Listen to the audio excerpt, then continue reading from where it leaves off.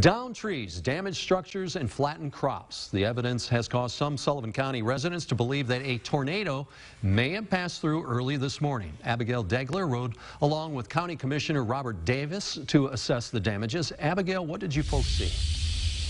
Well, the president of Sullivan County Commission says he was only a mile away when this happened, and he showed me crop and property damages today from the storm.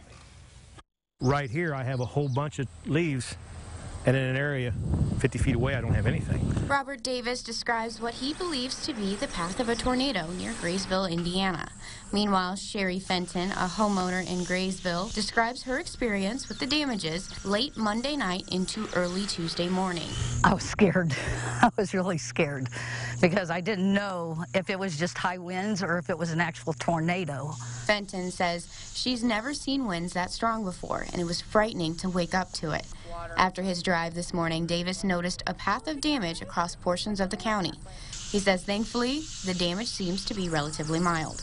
I know it's crop damage and trees damage.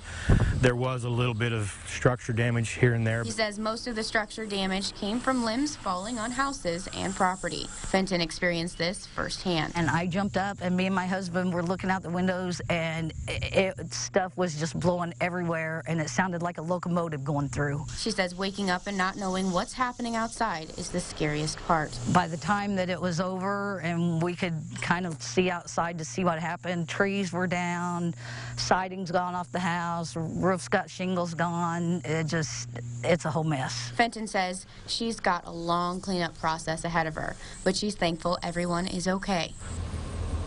I'm not a weather person. I don't understand it all, but I just know that it looks interesting. Davis says the National Weather Service has been notified and will assess the damages to see if it was, in fact, a tornado or just strong winds. But after this morning, it was, I think, a tornado. Davis says since he wasn't far from the area, he was able to go and drive around Graysville to get a better idea of the damages residents are dealing with. All right, thank you, Abigail. Davis says he has kept in contact with the Sullivan County EMS, and as of now, there have been no reported injuries from that storm.